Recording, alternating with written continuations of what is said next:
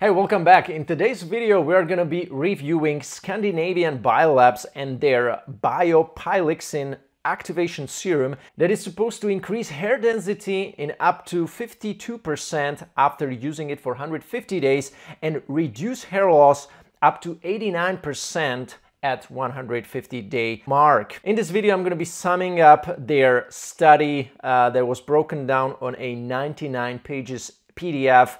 I just pointed out the most important key points so you don't have to read through it and just sit back, get your daily dose of Let's Get Hair and find out if this is something you want to get involved, if you want to regrow hair and stabilize hair loss. Before we start with this video, as always, quick shout out to our sponsor GoFiber. These are hair building fibers you can use to mask any thinning or patchy areas on your scalp to make your hair look thicker and better. So make sure you check out the link in the video description below where you can visit GoFiber, get a free sample of your choice and try them out. See if you like them. Now, before I try to consider any new products that are like non-FDA approved, not that proven, but have pretty bold claims like Scandinavian Biolabs, I like to go and visit About page to see if the company is actually represented by real doctors. It seems like there is one person who is responsible for the medical department, and he has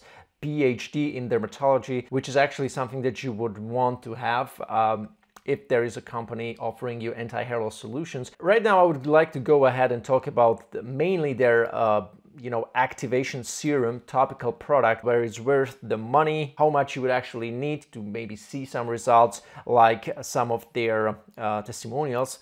And maybe I'm gonna talk a little bit about those as well. I'm not gonna be talking about the shampoo and conditioner, since we know that neither of those are extensively contributing to hair regrowth, hair loss reversal, or hair loss stabilization. Their three main ingredients, as they are describing, are Capilla Longa, caffeine, and amino acid complex. So the most breakthrough one is Capilla Longa. What is Capilla Longa? It's a natural active ingredient that improves density in hair, eyebrows, and eyelashes through a biological approach. It produces an epigenetic reset of the hair bulb, restarting the activity of dermal papilla cells. Capilla Longa, we've seen a clear link with the hair cycle.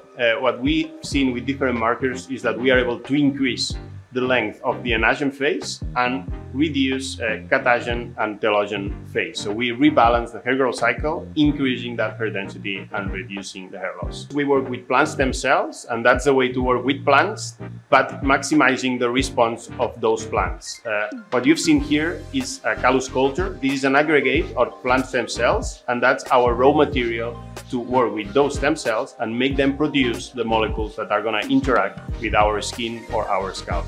And here, I'm going to mention another company, Vitrus Biotech, as you can see them here. They produce and concentrate so-called phytopeptidic fractions from an optimized culture of stem cells. These types of phytopeptidic fractions are the ultimate responsible of the extremely high regenerative properties of stem cells. For the first time, this astonishing potential can be used in cosmetics. That makes of phytopeptidic fractions the first cosmetic active of this category able to maintain the skin regenerative potential. So they're cooperating with this company that is supplying them with the peptide-like ingredient Capilla Longa. Now, maybe I can go more into peptides and how they're being synthesized in another video, but essentially the key ingredient, it's actually turmeric. What they're doing, they're modifying it in a way that they're actually gaining those phytopeptidic fractions of it somehow. I can go into that process in another video and talk more about peptides and how they could be beneficial for hair loss. If you want me, make sure you comment below. Another product will be caffeine. Caffeine topical is something that is gaining a lot of hype. Lately, Dr. Huberman talked about caffeine in his complex breakdown on how to treat hair loss. He mentioned caffeine as well, mainly because of this study. There was a randomized multi-center study, 6-month study comparing 5% minoxidil solution to 0.2% caffeine solution, where trichogram evaluations showed 11.68% improvements in anagen ratios was in the minoxidil 5% group, and in the caffeine 0.2% solution, the improvement was 10.59%. It was comparable to minoxidil. But it also needs to be noted that this study was actually sponsored by Dr. Kurt. It's a German producer of Alpecin shampoo. Some of you guys probably know it. He's actually a big proponent of caffeinated solutions for hair loss like topicals or shampoos. So we need to also keep that in mind. Yeah, caffeine has also shown some positive results in, if it's used in a shampoo, it resulted in less hair being plucked out after regularly using caffeine in a shampoo. So it has something to do with, you know, anti-hair loss. Let's simplify it. Now, the last thing would be amino acid complex. Now, amino acid complex is something where I'm not that convinced, because as long as you have a healthy diet consisting from a lot of protein intake, that means your body will be able to receive enough amino acids that will contribute to healthy hair structure and texture. Besides L-lysine supplementation, that actually shown some positive results on hair regrowth together with iron in a female pattern baldness study. There are many products out there containing amino acids, even mesotherapy that is delivering vitamins and amino acids. It needs to be done in a certified practice where the dermatologist uses a special tool for delivering the mesotherapy. I have not seen convincing results. This is not something that can be used as a hair loss stabilizer. Maybe part of hair stimulation therapy with some, you know, PRP or some other things like topical dutasteride. Another problem I'm seeing in their blend is that there is no ingredient that will be a hair loss stabilizer. There are only stimulants like caffeine. Potentially their peptide product should be also considered more a stimulant. So I'm not seeing any medium that will be responsible for, you know, targeting the DHT pathway and trying to reduce the DHT or block the 5-alpha reductase naturally, like Sapalmeto, for example, is known a natural DHT blocker. So I'm wondering why they did not include it in this blend. Now let's talk about the actual study sponsored by Scandinavian Biolabs. That's also something that you need to note, because we know from history that once a company is sponsoring a study, there might be conflict of interest. What I'm interested is mainly what is the hair thickness improvement, what is the hair regrowth improvement on a square centimeter. These are the values I'm going to be mainly looking at. Who was involved in the study? 30 volunteers with alopecia. They also used wash test, combing test, a trichoscan, general photograph of the hair, cosmetic trichogram. So the evaluation was very high quality. I'm going to give them props for that. And now it's going to get interesting, because if we look at the volunteers, number of volunteers was 30, 87% women and 13% men. If you are a male interested in purchasing this product, males are heavily underrepresented in this study. Any results that potentially you can see in this study are going to be skewed because there are so many females in the study, and we know that females are more likely than males to not suffer from androgenetic alopecia. So that's one thing. And the second thing, if we look at the description of the volunteers according to sex and age and their hair loss types, we'll notice that there is 1, 2, 3, 4, 5, 6 individuals marked with yellow where the hair loss is related to stress, and then the blue marking, you can see it's seasonal hair loss. 1, 2, 3, 4, 5, 6, 7, 8, 9. So we have 9 individuals and 6 individuals that are actually not even suffering from androgenetic alopecia. That's the alopecia that most of you guys have, most of the watchers who are watching my video have, because it's the most predominant type of hair loss worldwide. 95% plus cases of male hair loss is androgenetic alopecia. And male subjects with this type of alopecia are heavily underrepresented in this study. We can only see 1, 2, 3, 4, 5, 6, 7, 8, 9, 10, 11, 12, 13, 14 subjects in this study suffering from hormonal type of hair loss. But even then, we don't know what type of hair loss it is. Is it the hair loss resulting from under or overreaction of the thyroid gland or adrenal gland? Because these are also hormonal types of hair loss, but not necessarily androgenetic alopecia. Including subjects with non-androgenetic alopecia in a study that is meant to observe or experiment on a product that is meant to be used for androgenetic alopecia is super common. We have seen it also in case of Viviscal, for example, where they involved a higher number of females in the study, and females that had hair loss resulting out of stress or maybe some seasonal shedding. And in this case, we are seeing the same. We are seeing good 50% of these 30 subjects having actually non-hormonal type of hair loss. And that means that it's pretty likely that if you catch those people during the peak of the telogen effluvium, where the hair loss is super excessive, the daily shedding rate is very excessive, is way more than 50 or 100 hairs lost per day. And then hypothetically, if you were to compare those values to the values 4 months later, without putting those people or any treatment, you would get much better values, better regrowth, better hair thickness, because those telogen effluviums tend to even self-correct by themselves, and sometimes only minor intervention is necessary, but no treatments in sense of like topical products, minoxidil, finasteride, or anything like that. In this study, we are seeing the same thing, which I don't like.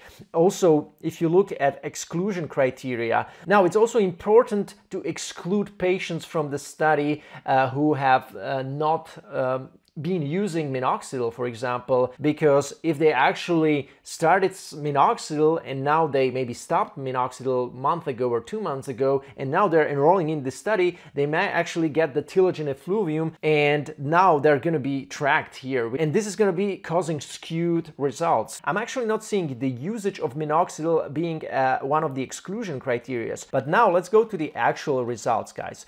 The actual results are going to be the hair density values. We can see on the left 30 volunteers, and on the right we are seeing increase in hair density in percentage from the day 0 to day 150. Now, if you look at the right column, you will notice 3 colors. The red ones are negative values.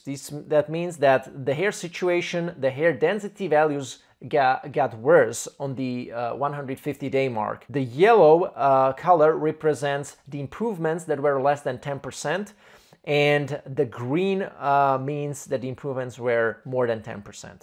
Now, why I did this distinction? First of all, I wanted to know what was the percentage of individuals that did not respond or had negative values or worsening after 150 days of using this product. And there were actually 1, 2, 3, 4, 5, 6, 7, 8 individuals. 8 out of 30 had negative values, which means the hair density got worse after, which is not that good, actually. Let's talk about the yellow ones. We see 1, 2, 3, 4, 5, 6, 7, 8, 9, 10, 11, 12, 13, 14, 15, 16 individuals. So more or less a half of individuals in this study got better hair density 150 days later, but the improvements were less than 10%. What does it mean? If you look at other studies done on finasteride studies, minoxidil studies, where we also have a placebo group, which we don't have in this study, which is another minus, by the way, because oftentimes what we are seeing in placebo groups, minoxidil studies, finasteride, or low-level laser therapy studies, we're seeing that even the placebo group experiences some form of improvement, and these improvements could go from 1 to 3% all the way to 10 or 11%, as we have seen in some studies done on low-level laser therapy, where even placebo group was able to experience a whopping 11+% improvement. And also talking about that, all those 10% or less improvements in hair density per square centimeter, not that significant cosmetically, you don't even see the difference. Where you start noticing the difference is 10+, ideally 15+. 15+% improvement in hair density per square centimeter or target area is usually significant, so significant that you already start noticing it with your bare eyes when you style your hair, when you comb your hair. But anything less than 10% is not. So we are seeing 25% more or less not responding, ending up worse, 50% responding but not so, significant, and we are seeing maybe 25%, namely 1, 2, 3, 4, 5, 6 individuals out of 30, so 20%, responding very, very positively. But Could those very positive responses here, namely those 6 individuals, be just the result of having their telogen effluvium kind of naturally self-correct?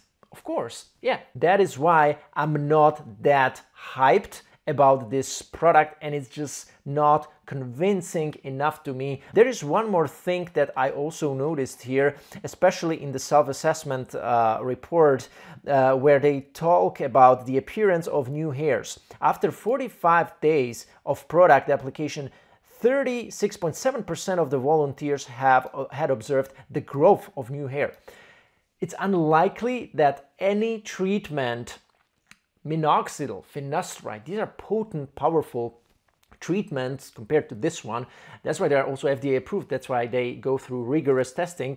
And they're not able to grow hair in 45 days. None of the studies on minoxidil or finasteride could prove it. So how come this study results in 36.7% of participants regrowing hair in 45 days? For €49 a month, this could buy you 2 to 3 minoxidil bottles, probably 2 foam solutions that are more scalp friendly. They do not have propylene glycol in those. So you get a better stimulant, something that is more proven to work, and you can get 2 to 3 times the monthly supply for the money. They actually did a study also where they compared this treatment to minoxidil, but not in terms of how many hairs it regrew. So it was more like a study done in a lab where they just compared minoxidil 5% ability to induce dermal papilla cells and proliferation, and minoxidil's ability to influence growth factor IGF-1 production, and compared it to their Capilla Longa.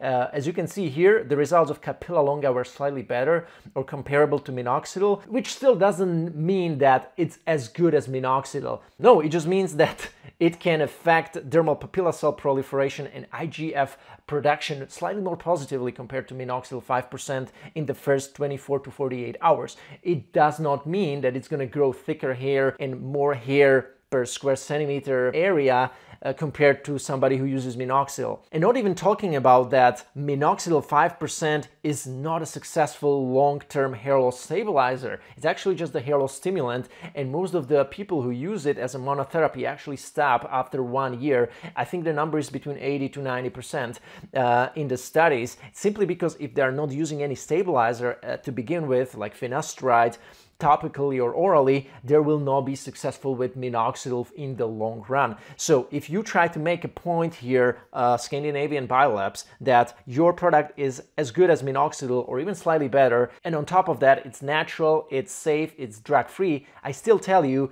this is not a successful hair loss stabilizer, and I would probably not want to use it because for many people minoxidil works just fine. Right now we have the propylene glycol free versions of it that are more scalp sensitive and scalp friendly. We have oral minoxidil, so there are more alternatives that I would prefer more and they are less pricey. With that being said, thank you so much for watching. Comment below if you want me to review any other products that you think it's good, something that you think has potential. I can do another extensive review video like this one on my channel. For more info about my one-on-one consulting services, check out the link in the video description below where you can learn more about how I can help you reach your hair goals faster, more efficiently, without any mistakes or bad setbacks, especially when looking for a hair restoration clinic and all that comes with it, and help you maximize your hair transplant success as a patient advisor and somebody who has done hair transplants himself. Make sure you check the service. So make sure you check it out, and I'm gonna be here soon with another video. Take care.